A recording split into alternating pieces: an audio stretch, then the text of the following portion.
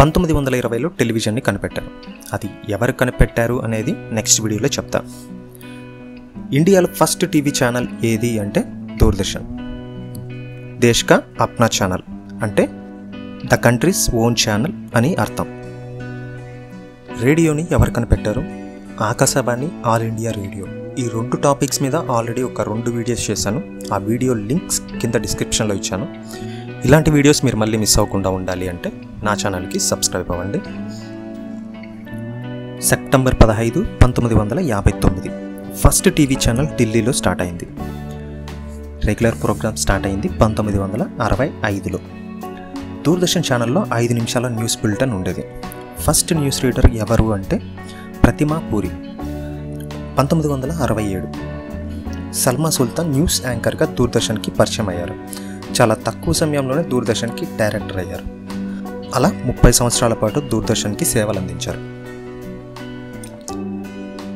1972లో television service Mumbai, అమృత్సర్లో కూడా మొదలుపెట్టారు.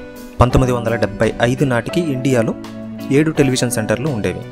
1975కి ఇండియాలో దూరదర్శన్ తప్ప వేరే ఛానల్ ఉండేది కాదు. 1982 కల్లా ఇండియా మొత్తం టెలివిజన్ సేవలు అందుబాటులోకి వచ్చాయి. కృషి దర్శన్ అనే ప్రోగ్రాం 1967 నుంచి 82 వరకు ప్రసారమైంది. 1981 వరకు కూడా కలర్ టీవీలు ఉండేవి కావు. 1982లో కలర్ టీవీ ఇండియన్ మార్కెట్లోకి వచ్చింది. ఇదే సంవత్సరం ఇండిపెండెన్స్ డే రోజున దూరదర్శన్ లైవ్ టెలికాస్ట్ చేశారు. ఢిల్లీలో జరిగిన ఏషియన్ గేమ్స్ని, 2012లో సమ్మర్ ఒలింపిక్స్ని లైవ్ టెలికాస్ట్ చేసింది దూరదర్శన్. అప్పట్లో క్రికెట్ చూడాలన్నా, సినిమాలు చూడాలన్నా, వార్తలు వినాలన్నా దూరదర్శన్ ఛానల్ తప్ప వేరే ఆప్షన్ ఉండేది కాదు. వేరే ఛానల్ కూడా ఉండేది కాదు.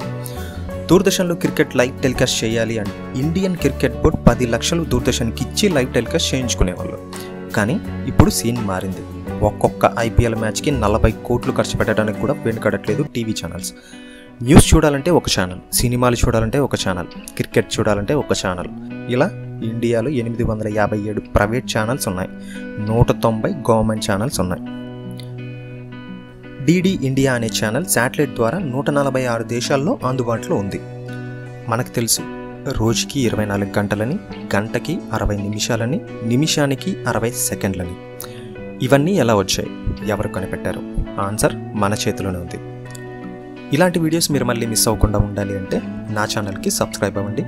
ఈ వీడియోని ఫేస్బుక్ అండ్ వాట్సాప్లో మీ ఫ్రెండ్స్కి కూడా షేర్ చేయండి. This is Ravi Shastri. Thank you for watching.